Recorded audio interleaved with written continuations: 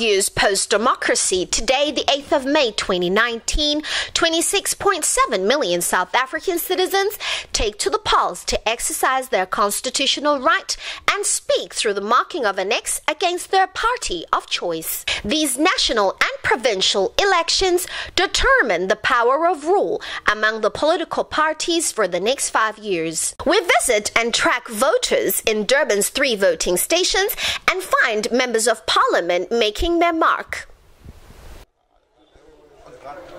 Yes, as we speak, they are.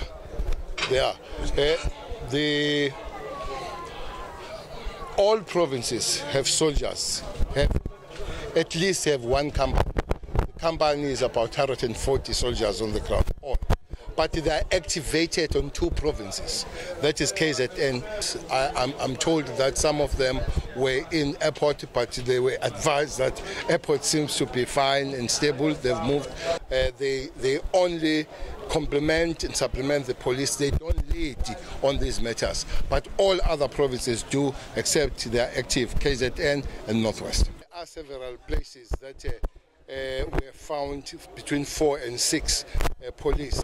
Low risk will be 2, medium will be 4, and the high risk will be 6. We have found that, but up to this point, nothing has threatened the stations per se, except that one area that has been giving a lot of concern was a place called Ndwedwe at Lembe.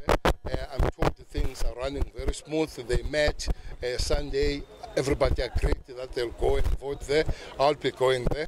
Let me commend IEC.